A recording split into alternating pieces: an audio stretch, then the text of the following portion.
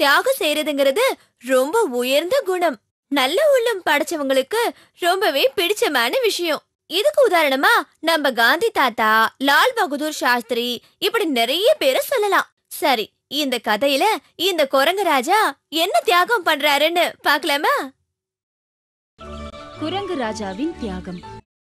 ஒரு காட்டில் குரங்கு கூட்டம் ஒன்று மிக இனிப்பான மாம்பழங்களை கொண்ட மரத்தின் அருகில் வசித்து வந்தது. கூட்டத்தில் உள்ள குரங்குகள் அனைத்தும் குரங்கு ராஜாவின் சொல்லுக்கு கட்டுப்பட்டு வாழ்ந்து வந்தது. நண்பர்களே, நாம் இந்த மாம்பழங்களை தின்று சந்தோஷமாக வாழ்ந்து வருகிறோம். ஆனால் ஏதோ ஒரு விபரீதம் நடக்கப் போகிறது என்று என் உள்ளுணர்வு கூறுகிறது. என்ன கூறுகிறீர்கள் அரசே? நம் காட்டிற்கு அருகில் இந்நாட்டு அரசர் வேட்டையாட வந்துள்ளார். அவர் இப்பழங்களை ருசித்ததில்லை. ருசித்து விட்டால் நமக்குதான் ஆபத்து. இப்போது என்ன செய்யலாம்?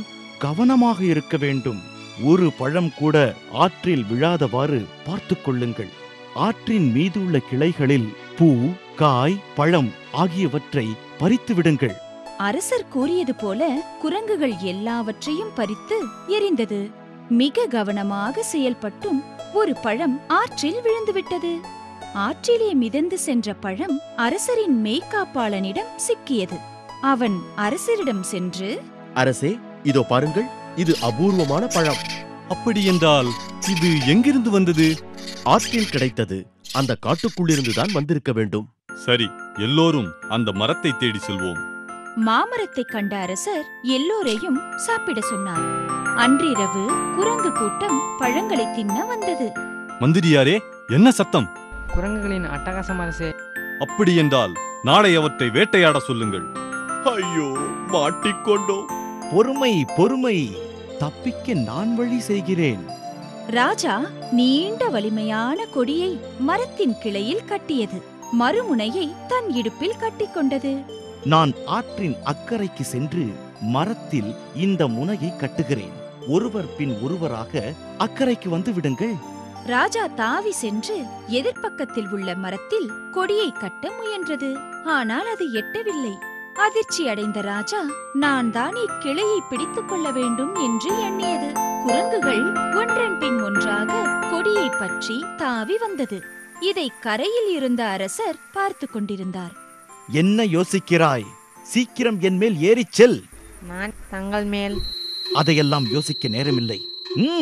சீக்கிரம் பாருங்கள் மந்திரியாரே, அந்த குரங்கு தன் கூட்டத்தை எவ்வளவு நேசிக்கிறது. எல்லா குரங்குகளும் தாவி சென்றது. கடைசியாக ராஜாவை எதிரியாக நினைக்கும் கொல்லாத குரங்கு ஒன்று அங்கு வந்தது. அது பழி தீர்க்க இதுதான் சமயம் என்று ராஜாவை மிதித்து உதைத்து கீழே தள்ளியது. கீழே விழுந்த ராஜாவுக்கு பலமாக அடிபட்டது. இதை கவனித்துக் கொண்டிருந்த அரசர் குரங்கை காப்பாற்றச் சென்றார். அரசே, நான் கவலைப்படவில்லை. என் கூட்டத்தை காப்பாற்றியதே எனக்கு மகிழ்ச்சி. சுய தியாகமே சிறந்த தியாகம். ஆற்றிலே மிதந்து சென்ற பழம் யாரிடம் சிக்கியது? 1 ராஜா, 2 மந்திரி, 3 மெய்காப்பாளன், 4 ராணி. மெய்காப்பாளன் மிகச் சரியான விடை. எப்பவுமே ஒருத்தருக்கு ஒரு வேலையை கொடுக்கறதுக்கு முன்னாடி அதுக்கு அவங்க தகுதியானவங்களான்னு பார்க்கணும். இல்லனா இந்த தோட்டக்காரர் மாதிரி கவலைப்பட வேண்டியதுதான்.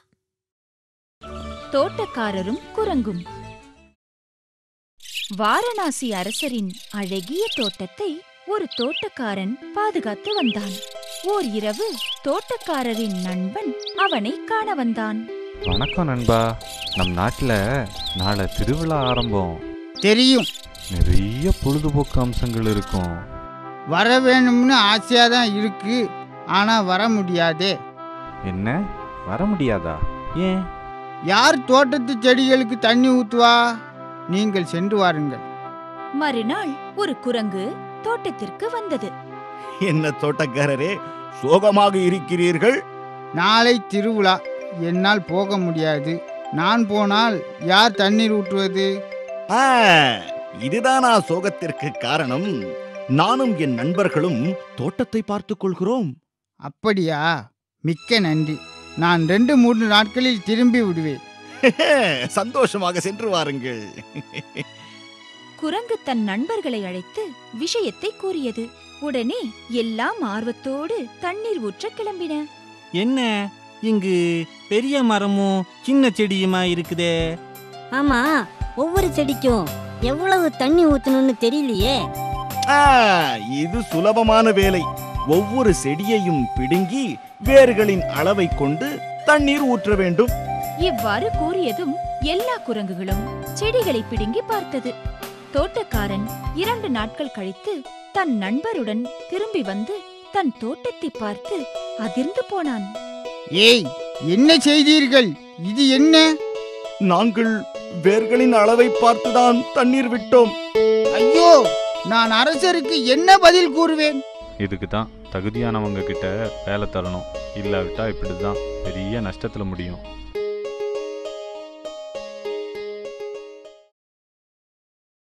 முட்டாள்களை நம்பி எந்த காரியத்திலும் இறங்கக்கூடாது.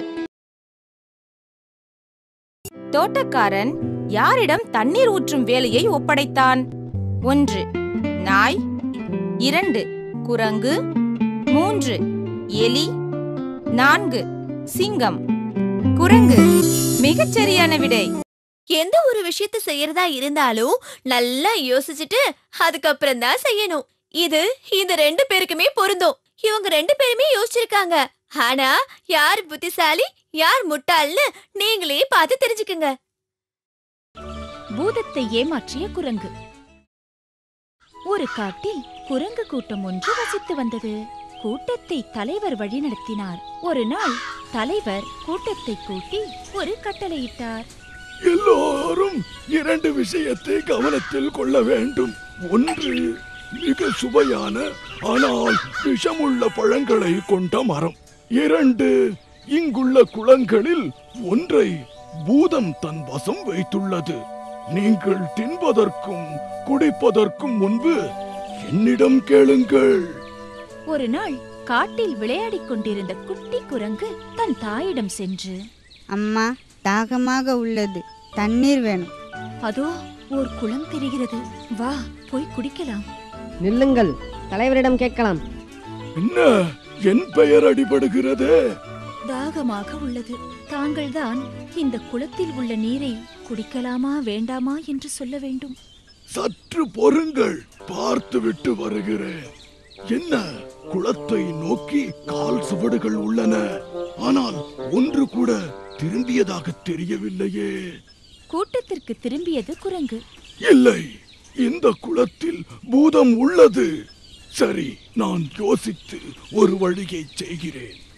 திடீரென்று குளத்தை நோக்கி தலைவர் நடந்தார். ஏய், என் குளத்தில் அருகில் என்ன செய்கிறாய்? யார் இதற்கு அருகில் வந்தாலும் விழுங்கி விடுவேன். நாங்கள் உள்ளே இருக்க மாட்டோம்.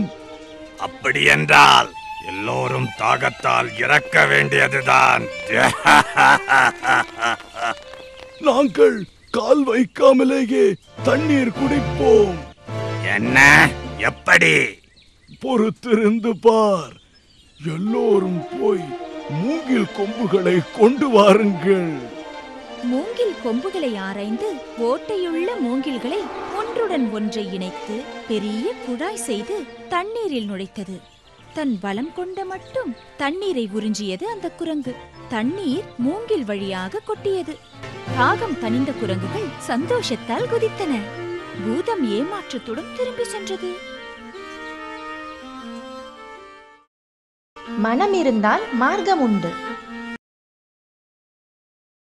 குளத்திற்குள் என்ன இருந்தது? 1 மீன், 2 நண்டு, 3 பூதம், 4 ஆமை. பூதம் மிகச்சரியான விடை. வேகத்தை விட புத்திசாலித்தனம் தான் தன்னுடைய உயிரை காப்பாற்றும். உண்மைதாங்க. இங்க இந்த குரங்கு தன்னுடைய புத்திசாலித்தனத்தால எப்படி தப்பிக்குதுன்னு பாருங்க. குரங்கின் இதயம். ஒரு காட்டில் ஆற்றங்கரையில் இருந்த நாவல் மரத்தில் ஒரு குரங்கு வசித்து வந்தது. அந்த மரத்தில் உள்ள நாவல் பழங்கள் மிகவும் சுவையாக இருந்தன. நாவல் பழங்களை தின்று குரங்கு மகிழ்ச்சியாக நாட்களை கழித்தது. அந்த ஆற்றின் கரையில் ஒரு முதலை தன் மனைவியுடன் வசித்து வந்தது. ஒரு நாள் தரையில் கிடந்த நாவல் பழங்களை சாப்பிட்ட முதலை, குரங்கே குரங்கே, பழங்கள் இவ்வளவு சுவையாக உள்ளதே, என் மனைவிக்காக சிறிது பழங்களை பறித்து தருவாயா? கட்டாயம் தருகிறேன், எடுத்துக்கொள்ளுங்கள். குரங்கு மரத்திலிருந்து பழங்களை பறித்து போட்டது. அந்த பழங்களை முதலை தன் மனைவியிடம் தந்தது. ஆஹா, என்ன சுவை, என்ன சுவை! இது போன்ற சுவையான பழங்களை நான் தின்றதே இல்லை. அருமையான பழங்கள்.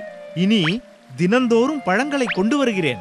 குறுகிய காலத்தில் குரங்கும் முதலையும் நல்ல நண்பர்களாக நாட்களை கழித்தன. ஒரு நாள் நாவல் பழங்களை தின்று எனக்கு சலித்து விட்டது.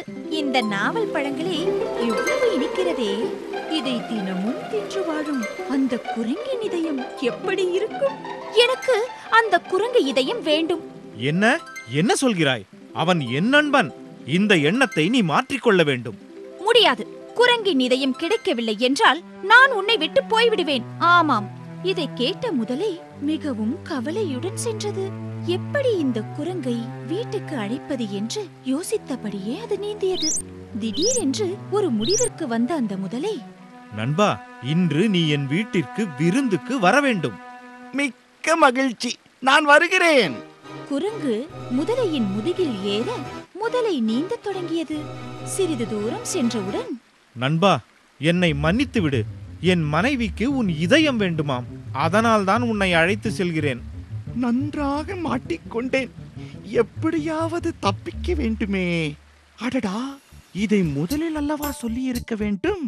எனது இதயத்தை மரத்தில் அல்லவா வைத்துள்ளேன். திரும்பி கரைக்கு போ, எடுத்து தருகிறேன். சரி. கரைக்கு திரும்பியதும் குரங்கு தாவி சென்று மரத்தில் ஏறிக்கொண்டது. நண்பனான என்னையே கொல்ல பார்க்கிறாயா? நடக்குமா? முட்டாள் முதலையே, இதயத்தை வெளியே எடுத்தால் எப்படி உயிர் வாழ முடியும்? போய் உன் மனைவியிடம் என் இதயம் கிடைக்கவில்லை என்று சொல். சரியான சமயத்தில் செயல்பட்டால் உயிரை காப்பாற்றலாம். முதலை உட்கொண்ட சுவையான பழம் எது? 1 மாம்பழம், 2 கொய்யாப்பழம், 3 ஆப்பிள், 4 நாவல் பழம். நாவல் பழம் சரியான பதில். நம்மோட தந்திரத்தையும் சாதுரியத்தையும் தேவைப்படுற இடத்துல பயன்படுத்தணும். அதுதான் புத்திசாலித்தனத்துக்கு அழகு. இங்க இந்த குரங்கு தன்னுடைய புத்திசாலித்தனத்தால எப்படி தன்னுடைய எண்ணத்தை காப்பாத்தி உதவுதுன்னு பார்க்கலாம். குரங்கும் முட்டாள் முதலையும். ஆற்றின் கரையில் உள்ள நாவல் மரத்தில் வசிக்கும் குரங்கிடம் ஏமாந்த முதலையின் மனைவி எப்படியாவது குரங்கை பிடித்துவிட வேண்டும் என்று எண்ணியது. ஆற்றை கடக்க குரங்கு ஆற்றில் உள்ள சிறு கற்கள் மீது தாவி செல்லும். ஒரு நாள் அந்த குரங்கை பிடிக்க நான் ஒரு யோசனை சொல்கிறேன், கேளுங்கள். யோசனையும் வேண்டாம், ஒன்னும் வேண்டாம். நான் கொண்டு வர்ற மீன்களை சமைத்து சாப்பிட்டா போதும்.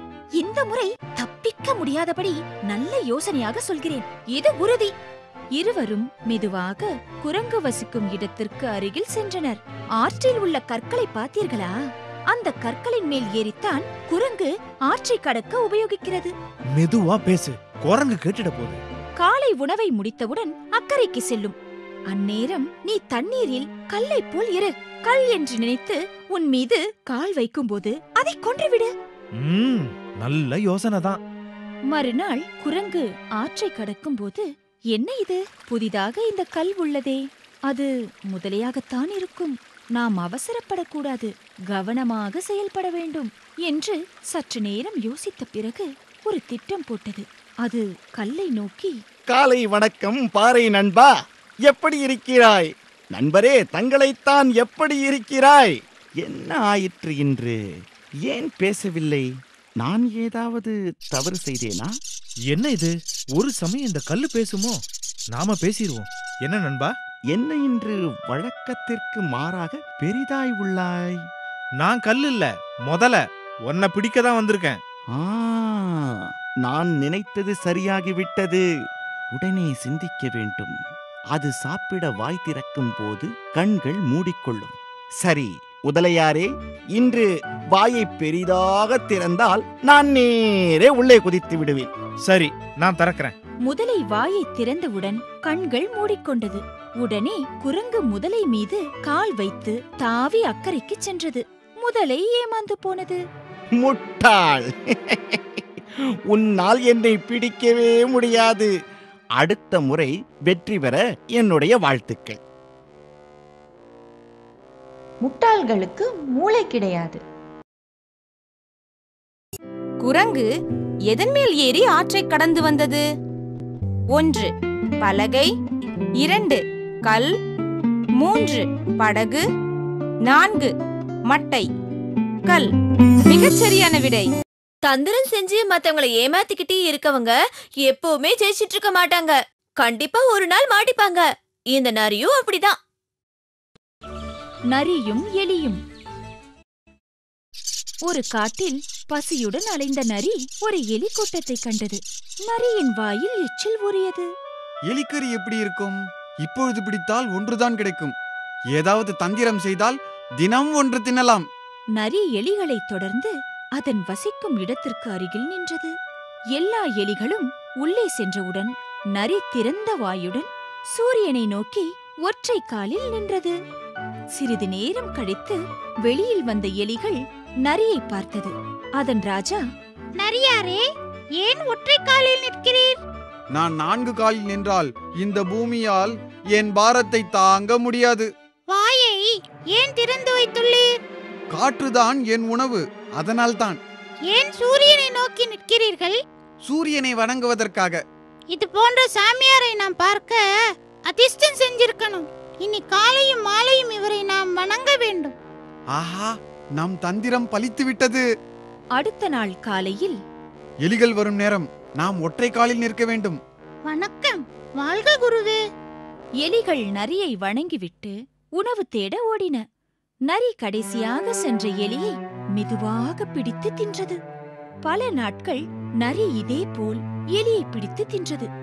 ஒரு நாள், என்ன, நரி காற்றைத்தானே சுவாசித்து வாழ்கிறது, ஆனால் ஏன் குண்டாகிவிட்டது? எண்ணிக்கை தான் குறைந்து கொண்டே வருகிறது. நரி மட்டும் குண்டாகிவிட்டது. ஒருவேளை நம் எலி நண்பர்களை நரி பிடித்திருக்குமோ? இருக்கட்டும், நானே கண்டுபிடிக்கிறேன். அன்று மாலை எலிகள் வெளியே செல்வதற்கு முன், இன்று நீங்கள் முன்னே செல்லுங்கள், நான் கடைசியாக வருகிறேன். நான் நினைத்தது சரி என்றால் நரி என் மீது பாயும். நான் ஜாக்கிரதையாக இருக்க வேண்டும். அதே வினாடி நரி பாய்ந்து எலியை பிடிக்க முயலும் போது எலி நகர்ந்து கொள்ள கீழே விழுந்தது நரி. திருட்டுத்தனம் அம்பலமாகிவிட்டது. ராஜா தாவி நரியின் குரல் வளையை கடித்து கொன்றது. மற்ற எலிகளுக்கு நல்ல விருந்து கிடைத்தது. சூழ்ச்சிக்காரர்களின் வார்த்தையை நம்பக்கூடாது. நரி எலிகளிடம் எதை தன் உணவு என்று கூறியது? 1 புல், 2 இலை, 3 காற்று, 4 மாமிசம். காற்று சரியான பதில்.